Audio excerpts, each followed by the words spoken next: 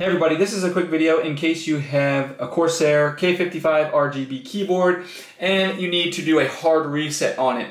Now you're going to want to do this sort of for one of two different reasons. The first one is troubleshooting. If this keyboard is like not working or not responding or seems to be frozen or anything like that, a hard reset can fix a lot of these issues. Now the second reason you might want to do this is if you are hooking this keyboard up to a new computer, it's a good idea to do this before you do that just to get everything wiped off of it and make sure you're getting a fresh start like it's a brand new keyboard being plugged in.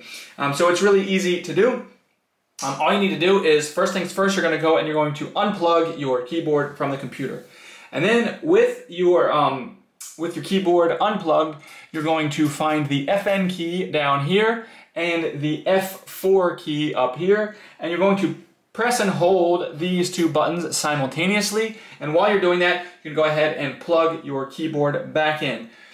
Continue to hold it for about 10 more seconds, and the keyboard should flash, and once that's flashed, then the reset has been done. So once you do that, you're going to want to open the iCUE and update the firmware of your keyboard and everything like that, because it will be reset.